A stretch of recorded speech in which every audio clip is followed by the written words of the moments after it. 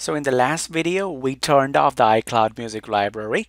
So after turning it off, close Settings, and once Settings is closed, reopen Settings again.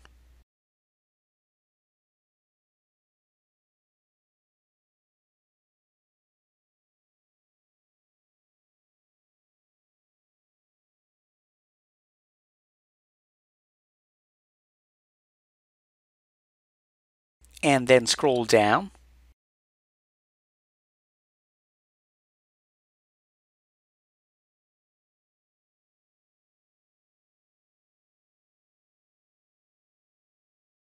And then tap on the Music app.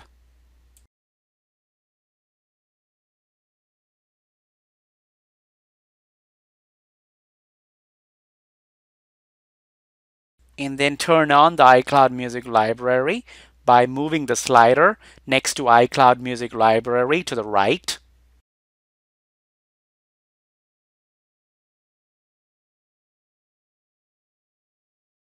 And then you could either select Keep Music or Delete and Replace.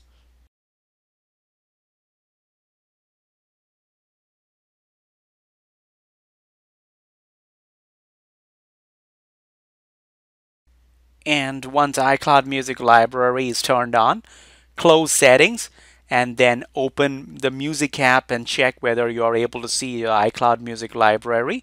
If you're still not able to see the iCloud Music Library on your iPhone, we will do some more steps which we will discuss in the next video. Stay tuned.